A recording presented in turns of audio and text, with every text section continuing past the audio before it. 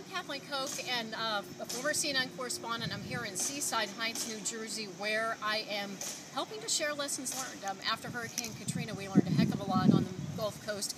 Here with me now is Eddie Favre, former mayor of Bay St. Louis, Mississippi.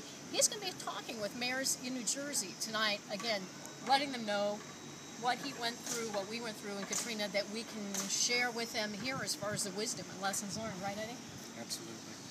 If we can accomplish anything, hopefully it'll be that we can learn from past experiences. And yep. So we may not be able to stop it, but right. we can deal with it a little bit better. And what a great idea! And I think it's going to really help. And hopefully this will be the start. Obviously, these disasters aren't going to quit.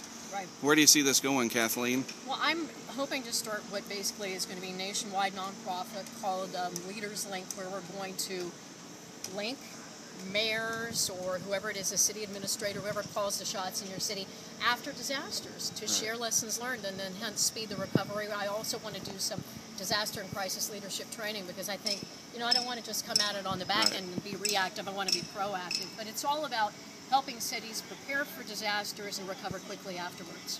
Well, very good. We appreciate the time and the effort you're putting in. Thanks. Thanks for talking with us. You bet.